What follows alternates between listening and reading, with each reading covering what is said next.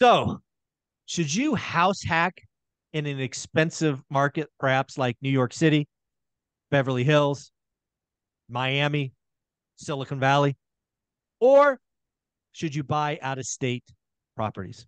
We're gonna have this conversation with one and only Dion from Dion Talk, man. How you doing? Howdy. I'm doing great. I appreciate you doing this. This is actually us addressing a question that came in during my live stream on Tuesday from Jason, basically saying, I live in a really high cost of living area. And what do you recommend? Should I house hack here or should I invest out of state? Yeah, so I don't know. We haven't talked about this, so I have no idea if our opinions are going to change. Do you want to go first? Do you want me to go first? Uh, I'll go first since it's your channel. Okay. Okay. Uh, One of my very close friends, and I actually call him that because it's true, is Millennial Mike, right? I have a lot of respect for him. I think he's killing it. I really like what he chose to do. He doesn't invest in a high cost of living area because he doesn't want to have to save up these massive down payments. It would take years between. He's a millennial, obviously, Millennial Mike, right?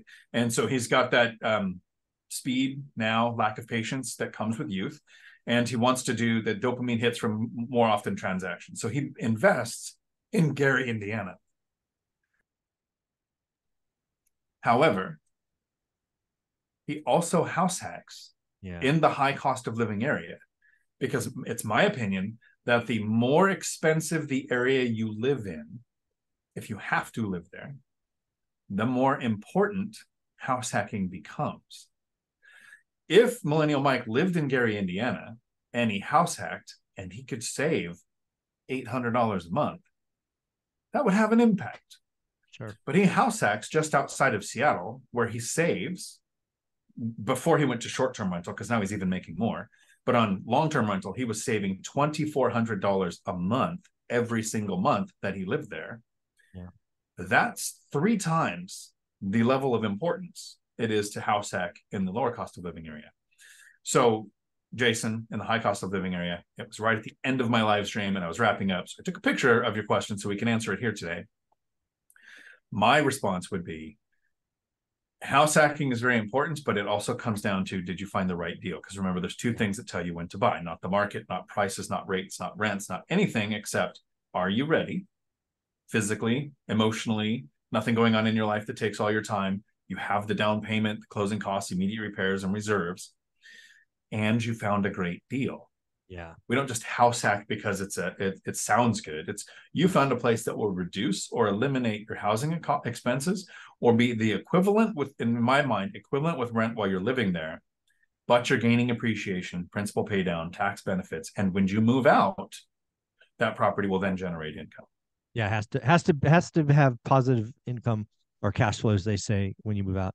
So my answer to this, because it's funny, I've been asked this question a dozen times because I'm such a proponent of house hacking and I live in an expensive part of the world. Again, to me, it's always the math that drives the answer, but I haven't found an example where house hacking isn't the right choice first. It just, if you can lower your um, living expenses, if you can lower your living expenses by at least 50% and hopefully 75, it's a no-brainer. House hacking is the right answer. Get on the property ladder, you spread the base, you're lowering your expenses, you're getting the income snowball going, you're practicing being a landlord. Of course, only great deals, all of this.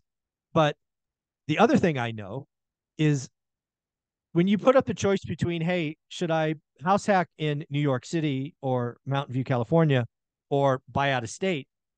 A lot of people say out of state because it's cheap. And cheap is not a metric I follow, right? Cheap, you go broke buying cheap. And there's a lot of risk going out of state, especially as a first timer. Millennial Mike has done it, but he had a team. He built a team. He tapped into some resources from trusted people he knows. After he was already a landlord in house hacking, so he was in it.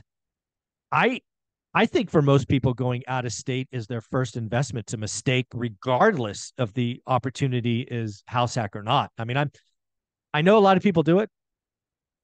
Many people do it okay. A lot of people get hurt because, again, they're going out of state because it's seemingly cheap, and cheap's the wrong metric. So there's one other thing I thought of with Jason that he might have to do a little research on. I know this is true in California. I know this is true in Oregon. I don't know about New York because I haven't done the research, but I have friends and a brother who invest in California and Oregon, where it's a higher cost of living area, which generally means it leans to one side politically, where you have more regulations, more rent control, more landlord unfriendly rules, unless you live on the property. Right. My friend purchased a duplex in Bend, Oregon, where they have rent control, but not in small multifamily if you occupy one of the units. Right. California. So, Jason, look into New York to see if that's a factor as well. You might be able to have the benefits of being a landlord without some of the negatives that come in being in a place that's not very landlord friendly. Yeah, I love that. But yeah, I think at the end of the day, house hacking is right for most people as the right answer.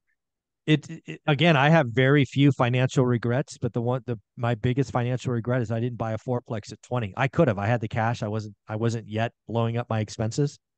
And if I would have had a fourplex, probably in Sunnyvale or Santa Clara, California, that would have been pretty good. My life would have been fundamentally different if I did that. So house hacking is the right answer most of the time, but do the math. And to Dion's point, only great deals. Say, I am now getting afraid that people hear us push house hacking and they just go online and they buy the first fourplex they see.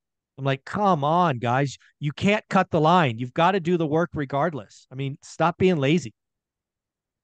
We talked about that in the Three Amigos a little bit yesterday, where I think the 5% down payment on small multifamily is very dangerous because there are people who watch our content and they're going to go, let me run the numbers, let me learn my area average, let me find the best, better than average deal. Let me run the cash flow, including the yield, right? So am I in positive or negative cash flow? What's my yield? And they're going to buy a great deal.